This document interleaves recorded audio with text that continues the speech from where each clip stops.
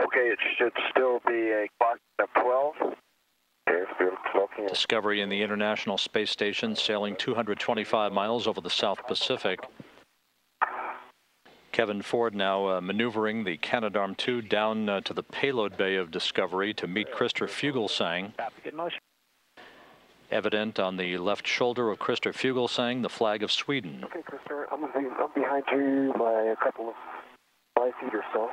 Okay. Danny, after you stowed your PGT, both of you are going to lift the ATA Zenith away from the LMC. There may be a soft dock force, 2 white lines visible. Okay, that's in work.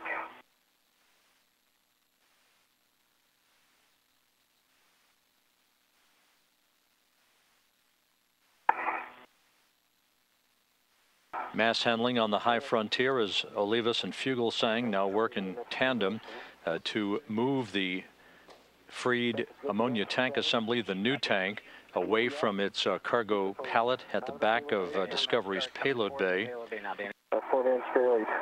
You're going to put one aft of ESP-1 and then on... Danny Olivas arriving at the work site on the Port 1 truss of the International Space Station. You can see a good view right there of the vent port, the nitrogen vent port for the ammonia tank.